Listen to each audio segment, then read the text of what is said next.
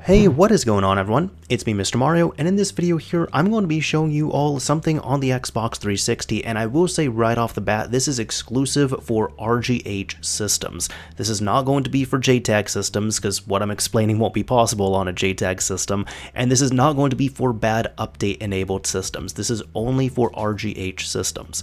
Specifically, this is going to be for Corona 4GB motherboards.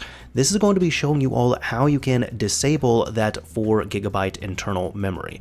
And it might sound a little bit like a downgrade, but let me explain what's going on here. Now, friend of the channel here and fellow YouTuber Modsville USA has actually done about a 45-minute video talking about this with a system that he worked on, essentially with 4GB Corona motherboards using a eMMC as opposed to a standard NAND. And while this does work fine for many systems out there, unfortunately there are more and more of these eMMC modules dying, specifically on the Corona 4GB edition.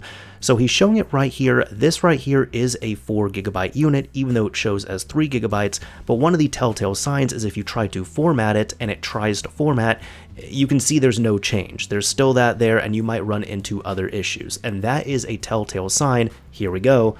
Just like that error, it's a telltale sign that your 4GB NAND storage on the system, or eMMC, is in the process of dying, and it's probably not going to last all too much. Now, this is a complete guide showing at a hardware level how you can go in, remove the 4GB eMMC, install a 16MB NAND in there, and then get your system back up and running and get it to a more reliable point. However, his video is more for a repair, and my video here is going to be more for some preventative maintenance, because if you have one of these problematic systems, something that could help you out definitely in the long run by either, prolonging this or even being able to avoid it in some way is to actually just disable this here. Yes, you'll still be able to use your system, but if we go in and we disable this module here from being able to save to it, we're able to prevent some extra write cycles on there, and therefore we're able to kind of save the life of it, or at least even prolong the life of it here.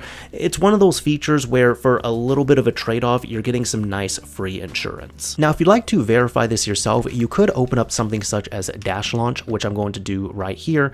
And if you open this up, you need to look at the board option in the bottom right. And if it shows Corona, this is a video that you could cover. If you have a Trinity system with an internal 4GB memory unit on there, you don't need to worry about this. Any other motherboard, it does not matter. This video is only going to be for Corona motherboards, specifically the ones with that 4GB module. If you want to check that as well, we can go ahead and bring up the guide. Let's go ahead and go to the settings and system settings, exit out of here, and you'll be able to see that I do have one on here. If I go over to storage, for example, it should show up. I just have my hard drive, but also a memory unit right here. If I hit Y on device options, you can see, yep, it's at about 3.1GB. And I know that is because this is a 4GB eMMC unit. However, one thing to keep in mind here is that once we perform this, it is reversible, but the idea is we're going to have it operate like a 16MB NAND, meaning that we won't be able to save anything to this unless we revert it. So I would encourage you all to go in and back up any files you care about if there's any files on this memory unit. So for example, if I go in here, I do have XEX menu, for example. I pretty much set it up like a complete standalone system. And we can even go into Aurora because I have some extra files there. In order to check this within Aurora, you can press the back button, you can go to the file manager, and you should find the onboard MU, which is another sign that you have one of these here. If you go to onboard MU, you can go in here and you'll be able to see any of the files, folders, applications, and such that you might have. So if there's anything that you care about, you are going to want to go in, copy it out to a USB drive, even transfer it to your computer using FTP if there's any files that you care about. Since I don't care about any of the files on this here, I don't mind disabling this. So with that being said, let's go ahead and work on getting that set up here. We're going to need a USB drive and a computer on hand because I'm going to have you download and transfer a few things. We will need to make a NAND modification for this, so one of the first things we're going to need here is going to be JRunner with extras. I'm going to have the releases page linked down below in the description, but you can just download the latest JRunner with extras zip file and save it somewhere you can easily find it. Now, to dump and reflash our NAND, we can use something such as Simple 360 NAND Flasher. Again, go ahead, save this somewhere you can easily find it. And finally, if you need some sort of a extraction software, especially for a 7-zip file, you can use, well, 7-zip. You can download this, install it, and it should be easy enough to use. It's free, open source, and it works pretty well. Now, the first thing we're going to need here is Simple 360 NAND Flasher. When these are both downloaded, you can right-click this and extract it right here using 7-zip. It should give you a Simple 360 NAND Flasher folder in which you can right-click, copy this out. Now, plug in a USB drive, make sure it has been set up to the FAT32 file system and it is compatible on your Xbox 360. But once it's been formatted properly, we can go in here, go to the root, right click and paste. And once that's been copied over, we can exit back out here, right click, eject our drive and take it over to the system. Over at your system, plug in your USB drive and wait for it to propagate here. Now once it shows up, we can tap the back button within Aurora, File Manager. We're going to go to the USB 0, Simple 360 NAND Flasher, find the default executable and tap A to launch it. And once it launches, this is another verification right here. If you check this out, it shows it detected a eMMC NAND and it's showing that it is a eMMC for a Corona V2, which is a 4 GB module. That means that again, this system works on here. I'm stressing it yet again. This is only for the 4 GB Corona motherboards. If you have a standard Corona motherboard, if you have a Trendy, if you have anything else, you do not need to follow this at all. This is only for those 4 GB motherboards. But once that's all set up, we can tap the X button and wait for this to dump out. And here we go. Once it's been dumped, we can just press any button to exit as it says, and it should bring us back to the custom dashboard here. Let's wait a few moments. There we go.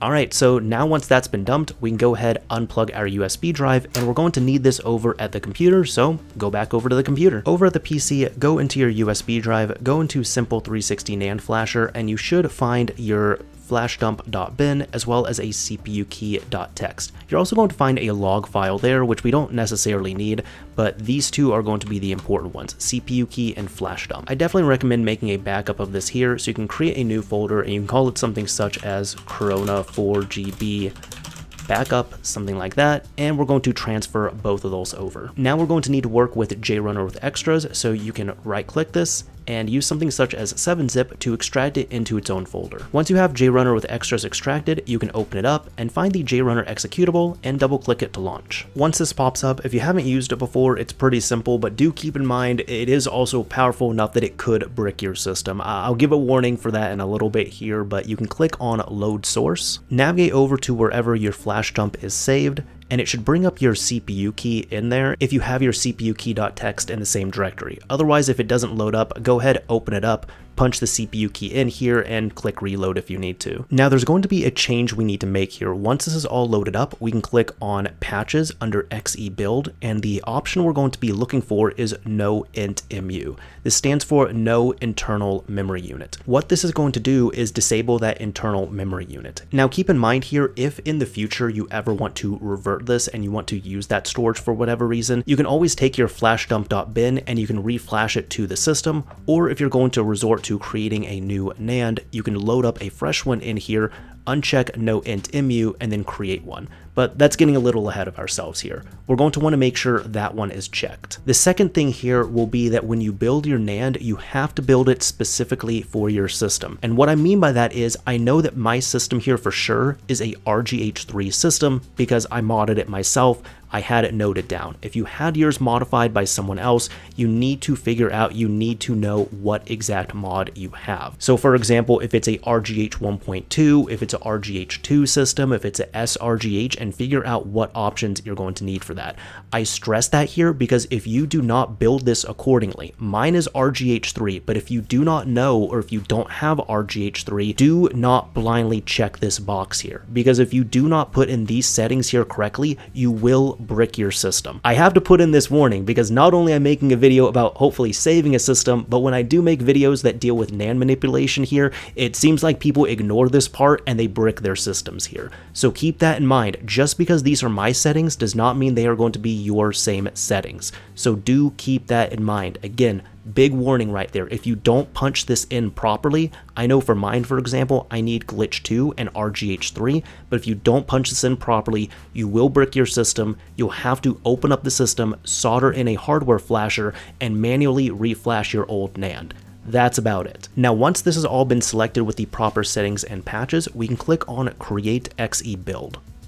Give it a few moments here, And once it does it all, that's about it. So we can now close out of JRunner because we are done. Now go back into your JRunner with extras folder. You should see a folder with a serial number for your console. Go ahead and navigate into that. And inside of here, you're going to want to grab your updflash.bin file. Go ahead, right click, copy this out, go back to your USB drive, go to Simple 360 NAND Flasher, and right click and paste it within Simple 360 NAND Flasher. We also don't need the flashdump.bin here, so we can go ahead and delete that since we've already backed it up, but that's about all you need to do. As long as you are ready to flash the system, and keep in mind it is a risky procedure here, but if you do it right, it should hopefully work.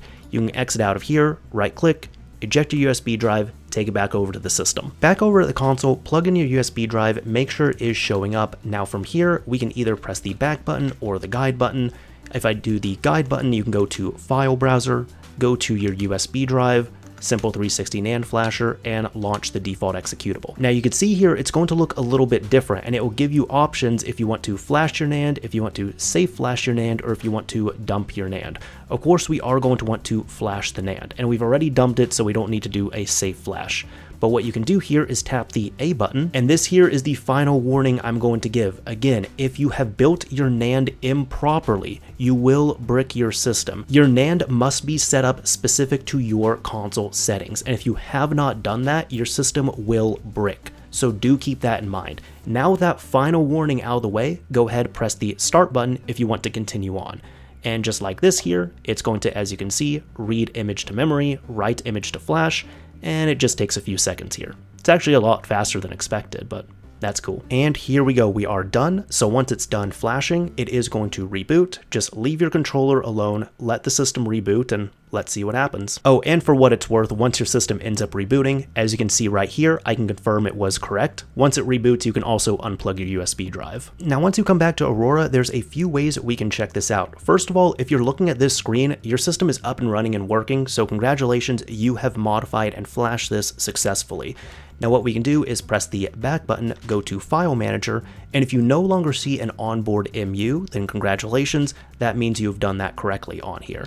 Alternatively, if you want to see it within the stock system itself, you can go to Guide, System, System Settings, or I guess Settings and System Settings, and within here, go to your storage, and as long as you do not see that internal device showing up, then that means that this again has been applied correctly.